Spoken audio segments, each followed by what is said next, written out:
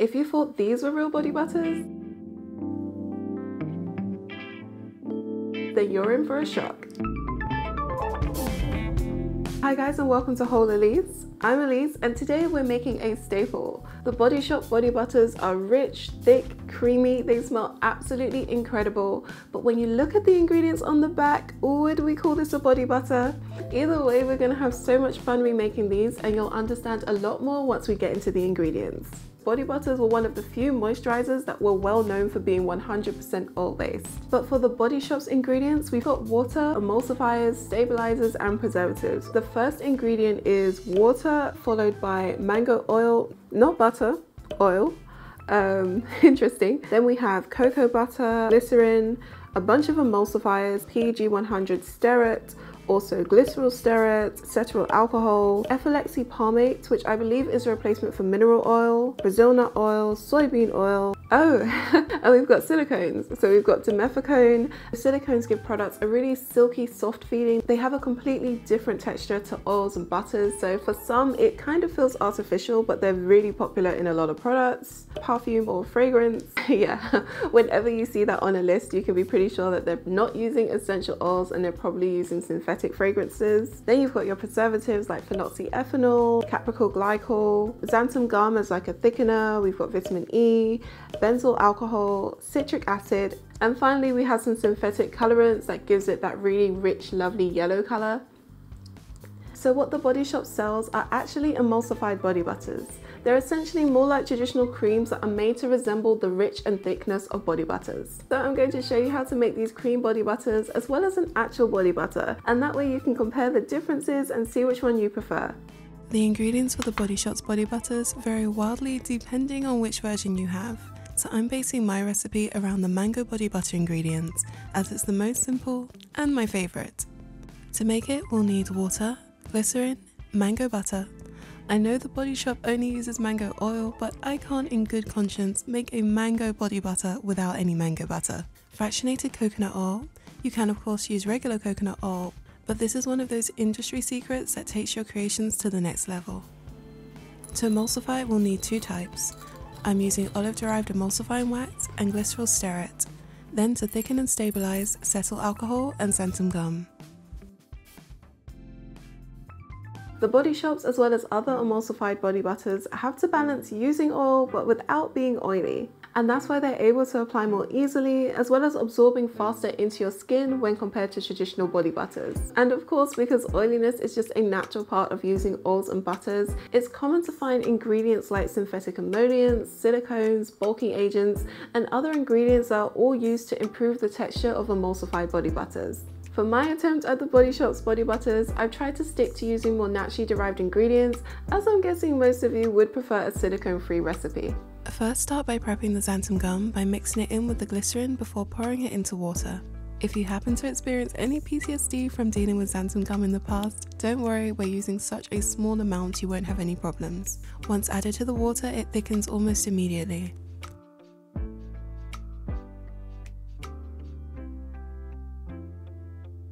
For the oil phase, combine the mango butter, emulsifying wax, cetyl alcohol and glycerol stearate in a heat-proof container. Glycerol stearate is a key ingredient in the Body Shop's formula to limit the greasiness in their body butters. Don't have it and not sure you want to get it?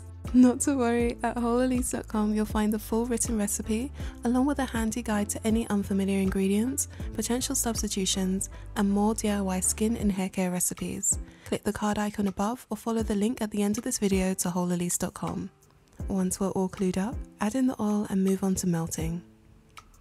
Then, over a low, gentle heat, melt until there are no solids remaining.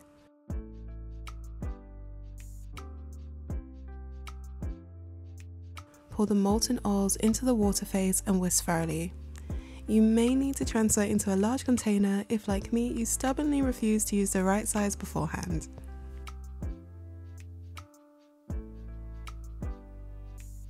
Move to a flat surface and with your trusty immersion blender in tow, begin emulsifying this cream body butter concoction until it starts to thicken.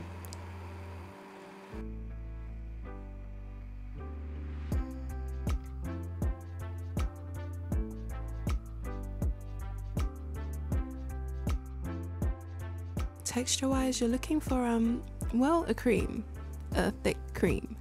Yeah, at this point it's more cream than body butter, but stick with it. And once it's completely cooled, move on to preserving. Due to this being a hybrid of oils and water, a preservative is not optional. You'll need a broad spectrum preservative as well as an antioxidant.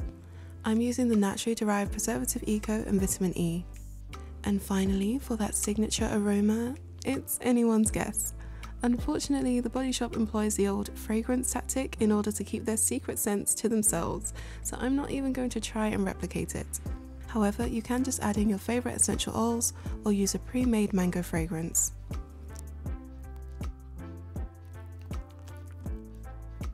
All that's left is to mix again thoroughly and transfer it to a pretty convincing, if I do say so myself, DIY Body Shop Mango Body Butter container.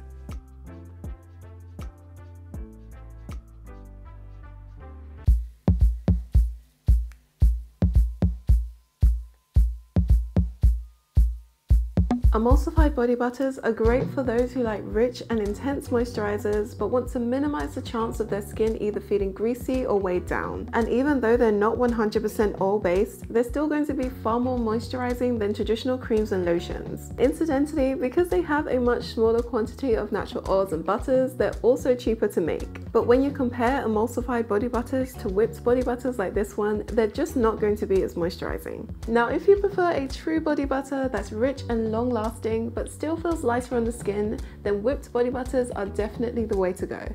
Now, for those of you who came here expecting an old school body butter and were left wanting by the Body Shop's reimagined offering, this 100% oil-based whipped body butter won't disappoint. Again, I'm using mango butter for the base along with cocoa butter, cetyl alcohol, fractionated coconut oil, Brazil nut oil or any other light oil will do, and arrowroot powder.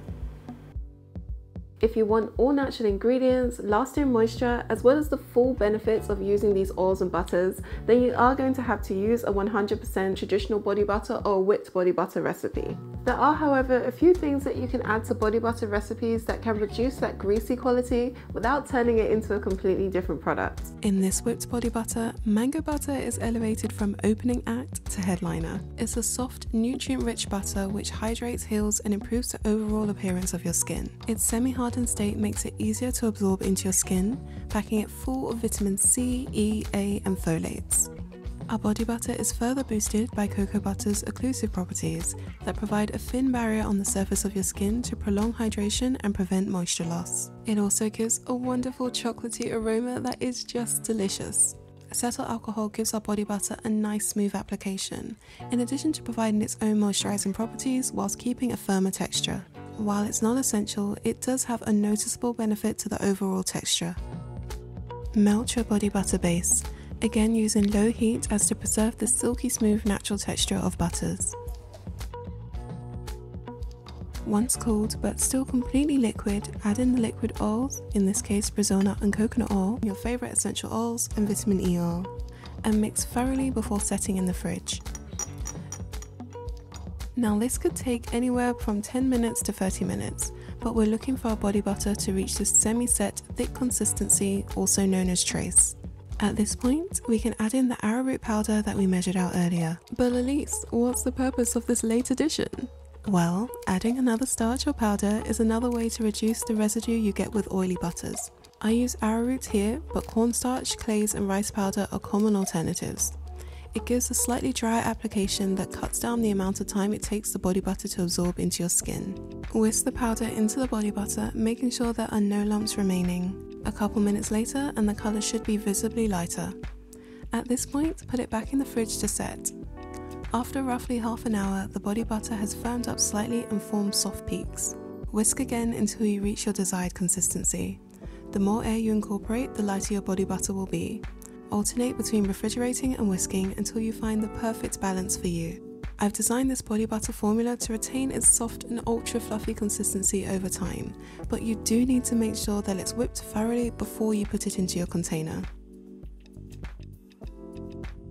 It will set slightly over the next 24 hours, but after that it should keep its soft texture. As pretty as this looks, for a more practical finish, level off the top and use a utensil to create a swirl. All 3 body butters are incredibly light and have smooth applications, but there are noticeable differences in how emulsified body butters look and apply to your skin, especially when compared to traditional oil-based body butters. Both the Body Shop's and my recreations have a slightly white cast as you rub into your skin. They actually appear a little thicker when compared to the whipped body butter that instantly melts, easily spreading over the surface of your skin. However, after massaging you can see a slight layer of oil that makes the skin glisten, whilst the emulsified body butters don't leave any residue and have completely absorbed. Body butters are some of the most intensive moisturisers that you can use. They're great for dry skin as well as those who live in colder climates that need lasting moisture, but they're essentially just oils and butters mixed together, so they're always going to have a certain oily or greasy quality to them and take longer to absorb into your skin. This is especially true if you're comparing it to creams and lotions. Ultimately, it's just down to personal preference, but you can check out the full recipes at Wholeelise.com and subscribe for even more natural hair and skincare tutorials. Want to know how to make more of your favourite products? Click the links below to more of my DIY tutorials.